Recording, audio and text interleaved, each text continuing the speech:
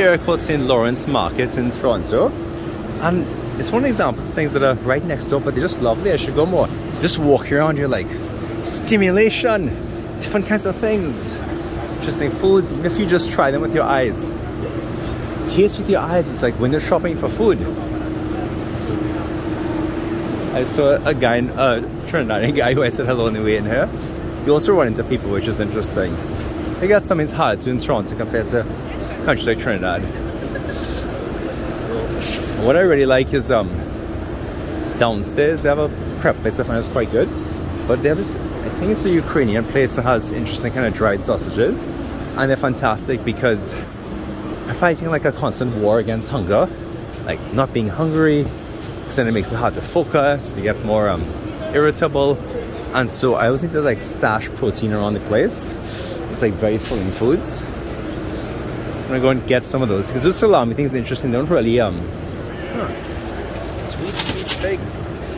My parents told me a time they went to Italy and they got served something on a plate and they had no idea what it is or how to eat it. Like they literally just couldn't, like didn't know what to do with it. And they actually asked the waiters, and it turns out it was figs. They'd never seen like a actual fig before. They'd only seen dry ones.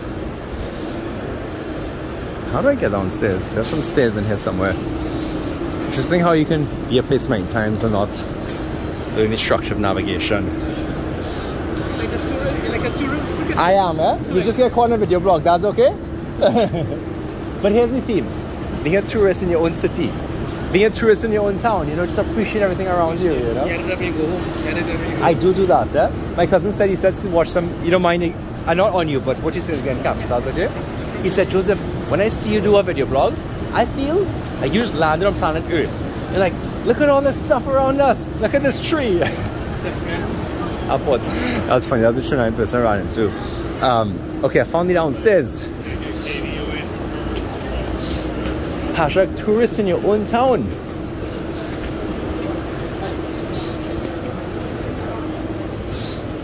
Maybe I should make these videos a bit shorter. It's a good question, but actually it's a better framing. The question is, how can I randomize and try both approaches to figure out in what context and under what circumstances they're more versus less helpful?